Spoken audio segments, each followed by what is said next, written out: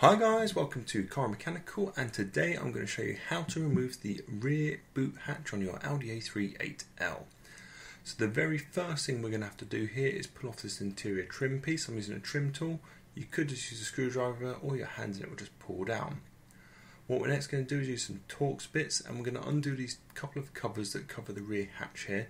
So I think they're T25, and you undo the two Torx bits and you can pull out this little cover. Do that on the opposite side as well. So now we're into the car, and I have also removed interior bits as well. You can go a couple of ways on this. You can either strip out the interior to remove the boot, or you can strip off the boot panels and disconnect all the electrics that way. Depends what condition your two boots are going to be in.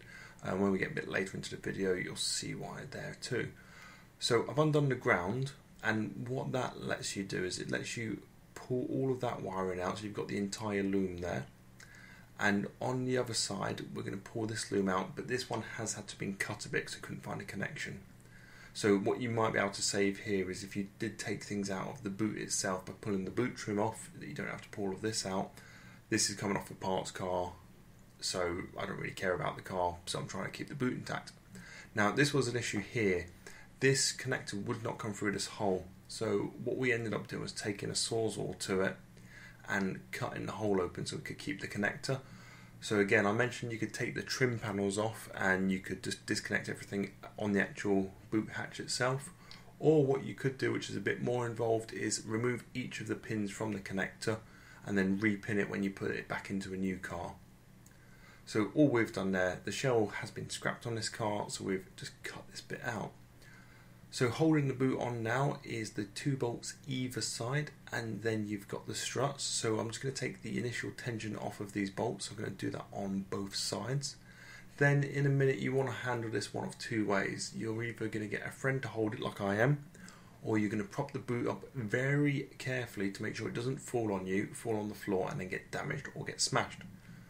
Okay, so I'm going to fully start undoing all of these 4 bolts.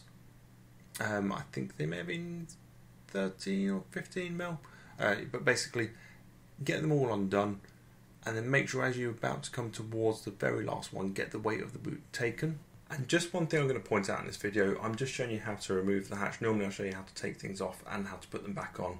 At this point, when I was taking the car apart, I needed to get the whole thing finished over the weekend so it could be collected in the following day. So it's at this point I've got my friend now taking the weight of the boot because we don't want it to slip down. Now it should be being held by the couple of struts, but you don't want to take any chances, or you don't want it to slip sideways. Right, so that's the final bolt from the hinge undone. Now with the struts, I've done a video on how to take these out and how to replace them. I'll pop it in the link below. But I'm just literally use a screwdriver and I'm just going to pop it off.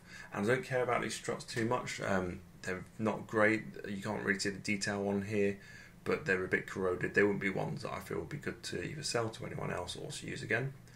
So both struts off. We've got my friend who is a very handy helper. He's just going to sort of manhandle that boot out of the way for me. And that's it. That's the boot removed. It's not too bad of a job to do. The key point I'd give you to take away from this is either take the pins off of the connector or take the interior trim off and disconnect the boot electrics that way.